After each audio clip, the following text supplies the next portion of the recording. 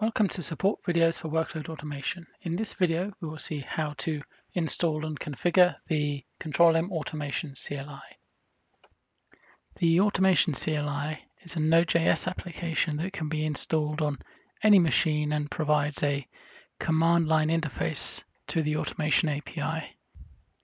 Here we are on the machine that we will be installing the Control-M Automation CLI on.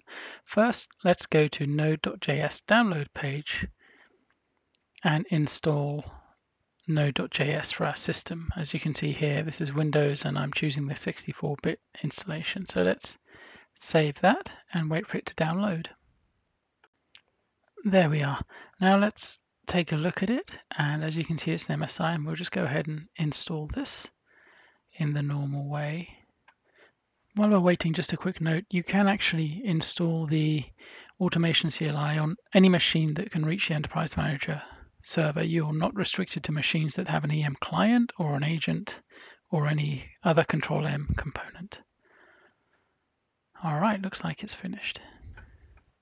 Once node.js is installed, you'll notice that a new prompt becomes available, a node.js command. So there it is, we're just verifying that it's there.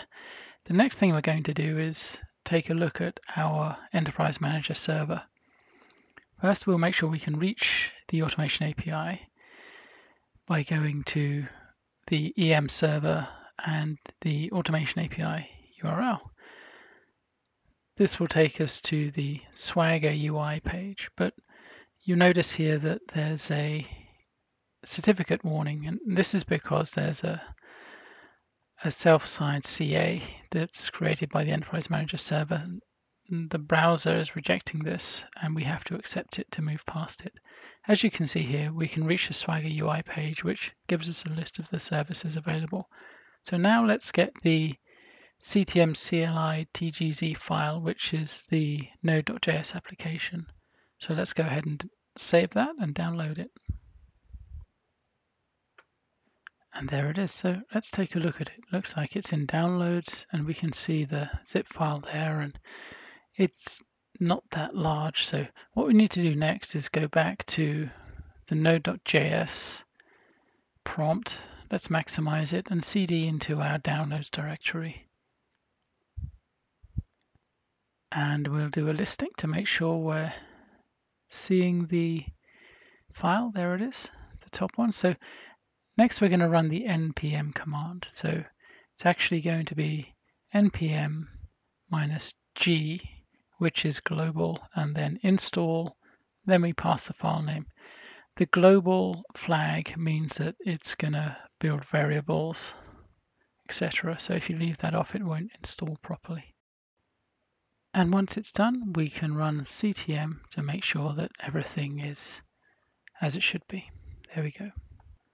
Next, let's clear the screen and set up an environment. So we're going to run ctm-env to give us the options. Now we're going to run ctm-env add, the environment name, the endpoint, which is going to be our Enterprise Manager server. Note that you do need to specify the port as well as /automation-API for this. And then it's just a case of giving it the credentials that will be stored encrypted for this user. So let's go ahead and run that, and it's created successfully. That concludes this how-to video. You'll find more videos like this on our YouTube channel and on iTunes.